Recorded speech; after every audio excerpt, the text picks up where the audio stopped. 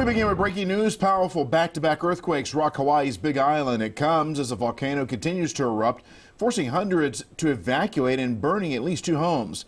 Daniel Nottingham has the latest for WJZ.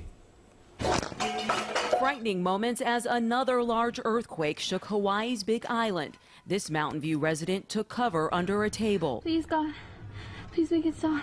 The U.S. Geological Survey says a magnitude 6.9 quake hit Friday. Students at Hilo High School panicked when they felt the ground shake. They were ushered away from the swimming pool. A magnitude 5.0 earthquake hit on Thursday, and the Kilauea volcano began to erupt shortly after. We haven't seen an eruption in this part of Kilauea since 1960. Lava could be seen bubbling on the streets in the community of Leilani Estate, 25 miles away. We're in Leilani right now. You can hear that noise right there. It smells like sulfur. All around here, sulfur smell.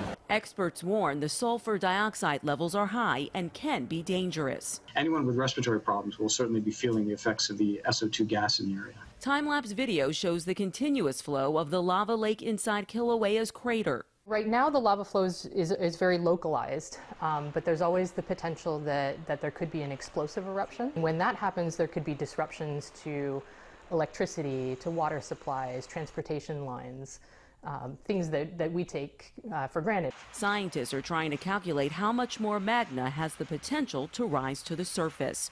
Danielle Nottingham reporting for WJZ. Experts say eruptions can last months. At least 1,500 people have already been evacuated.